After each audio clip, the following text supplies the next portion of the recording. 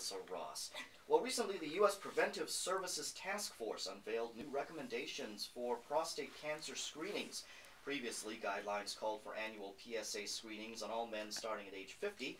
Dr. Scott Ackerman is a radiation oncologist for First Coast Oncology in Fernandina Beach. He joins us now to discuss the new guidelines. Welcome. Good morning. Thank you, Scott. And so, Dr. Ackerman, what do the new guidelines tell us?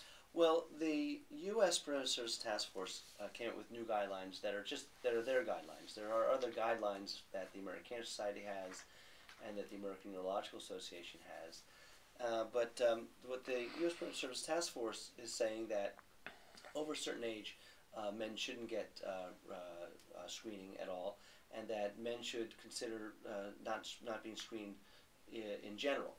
And there's some problems with that, with not doing screening, and so there's concern in the community that to de-emphasize PSA screening is going to cost more lives due to prostate cancer. Why do you think they came up with these new guidelines? Well, there's been studies that have looked at populations that undergo screening and populations of men who don't undergo screening.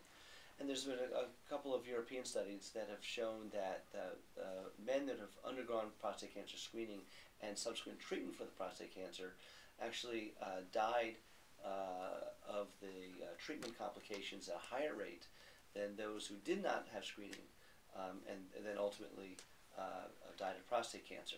So for that reason, there's been some de-emphasis on screening. Maybe we're doing more harm than good.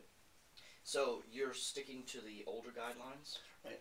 Yes, I am, because I think that we need to take information and process it properly, and then move forward with treatment appropriately with that information. So the older guidelines, and the guidelines still that the American Cancer Society has, is that men over the age of 50 should have prostate cancer screening. But if one's life expectancy is less than 10 years, then screening could be, you could forego screening. And I also recommend that men have a discussion with their physician about the pros and cons of cancer screening, of prostate cancer screening, so that they understand that if you're found to have an elevated PSA and there's an issue that you might have prostate cancer, to understand the risks associated with the diagnosis of prostate cancer and the risks and benefits associated with treatment of prostate cancer. I think that knowledge is power. It sounds trite, but I think knowledge is important. I think that we should know what's happening. I think that it's important for us to know that we might be at higher risk for prostate cancer, and that we know all the risks and benefits of treatments should we decide to have treatment. It's like all other cancers, right? I mean, the earlier you detect it, the better off you are. Right. We've seen a 40% decline in prostate cancer deaths over the past 20 years. And that's not, we've had advances in treatment, but that 40% decline is not due to advances in treatment primarily. It's primarily due to advances in early diagnosis. We're diagnosing prostate cancer earlier than ever before, and men are being cured from prostate cancer. When I was in residency in the 80s, most men that I saw with prostate cancer excuse me, were diagnosed in an advanced stage where it had already spread to the bones. The typical scenario would be a man would come in with lower back pain, and workup would show that he had cancer in his lower back and it was prostate cancer. At that stage, it's incurable, and that's sad. We don't see that anymore because of PSA and prostate cancer screening. We're rarely seeing men with prostate cancer that spread to the bones. But as to your comment, we know that with mammography, we diagnose breast cancer much earlier than before. We have, women are getting mammograms on an annual basis, and we're seeing breast cancer now being diagnosed in early stages where we have over 90% chance of cure. Men and women are getting colonoscopy, and we know that we've seen that not only prevents colon cancer by removing precancerous polyps, but also allows us to diagnose colon cancer earlier stage, and hence we have a lower death rate due to colon cancer because of that.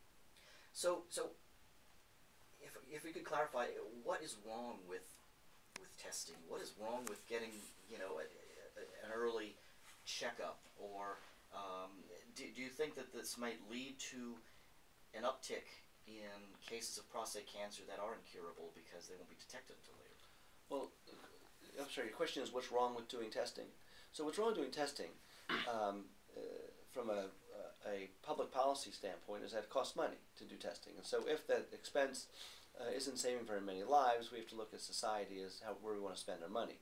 The U.S. Preventive Services Task Force also recommended, and I think they backed off from it, that mammograms only be done every other year instead of every year. There was a lot of outcry from the community about that as well. So there's a money issue as well, because mammograms and PSAs, although they're inexpensive, they still cost a lot of money when you apply it to the 300 million people we have in the United States.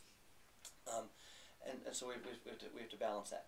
But what's wrong about, from a medical standpoint, what's wrong about just doing blind testing or doing testing on screening on everybody is moving forward blindly and not understanding all of the options that one has for treatment. So if you decide blindly to have your PSA tested, but you're older and you're not going to get treated anyway, well, that's a waste of time and that's a waste of money to do that test. And if you get tested and you automatically go and decide, and you're automatically lined up to have your prostate removed surgically, and perhaps that's over treatment for an early stage prostate cancer. There's other options. So I think that what's wrong about doing screening is not the screening that's wrong. It's just it's wrong to automatically treat everybody. I think that it's good to know what you have and to decide based on the diagnosis, based on the stage of the cancer, the aggressivity of the cancer, what sort of treatment to have. There's different treatments for prostate cancer. There's surgery, there's radiation treatments, there's cryosurgery where you freeze the prostate, there's hormonal treatment to keep prostate cancer at bay, and many patients we don't do any treatment. We do what's called active surveillance, where we monitor them, we follow their PSA, we may do follow-up biopsies to see if the cancer's gotten more aggressive over time.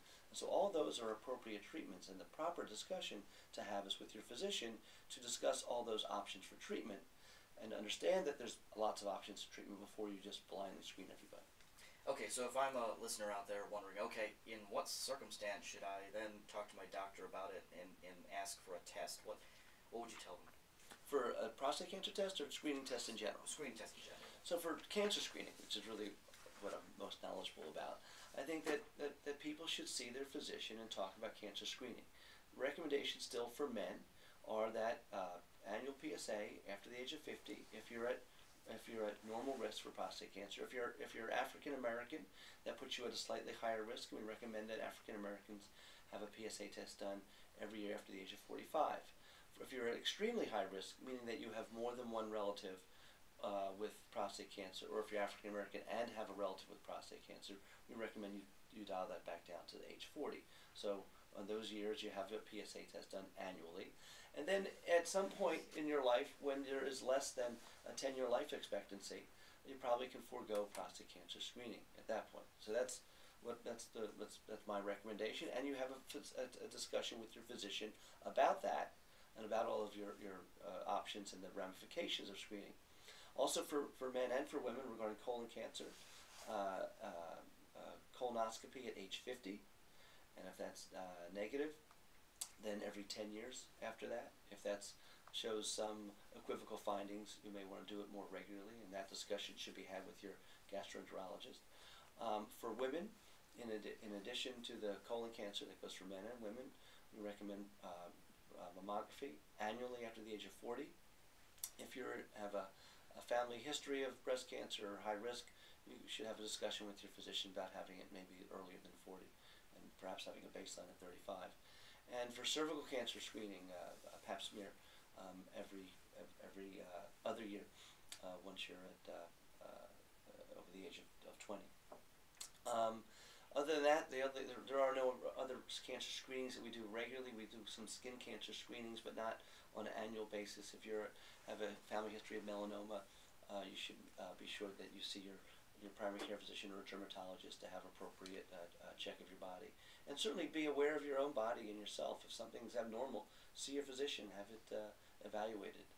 Okay, great advice. Thank you, Dr. Scott Ackerman, for being here in our studio. Appreciate it. Thank you, Scott. And you're listening to First Coast Connect here on 89.9 WJCT. And Dr. Joe Furman is a board-certified family physician, but he's also a world